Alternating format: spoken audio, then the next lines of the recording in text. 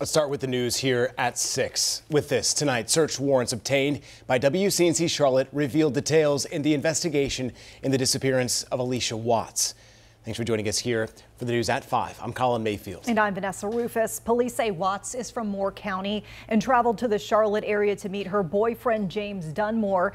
They were supposed to go to a comedy show, but they never made it. WCNC Charlotte's Jesse Pierre has been going through these new documents, joining us live now from the neighborhood where this warrant was served. Jesse, what did you learn today?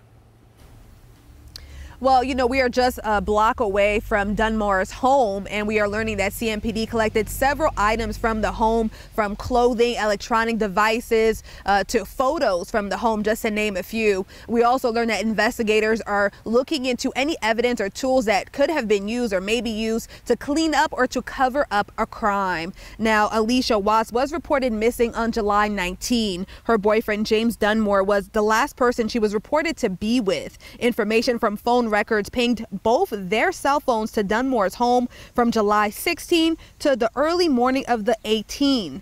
Later that day, Dunmore was found unresponsive in Watts' car in a parking lot of a DMV in Anson County. Now, according to the search warrants, we are learning authorities believe that he may have tried to kill himself.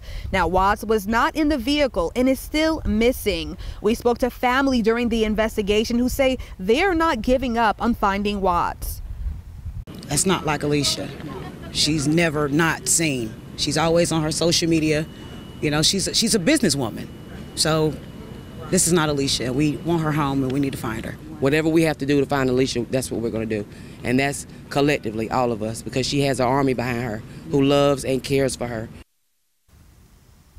Now, as of right now, Dunmore has not been charged of a crime, and still no word and no whereabouts of no known words of Watts' whereabouts. Live in North Charlotte, Jesse Pierre, WCNC Charlotte. All right, hope we hear something soon, Jesse. Thanks for highlighting that story today.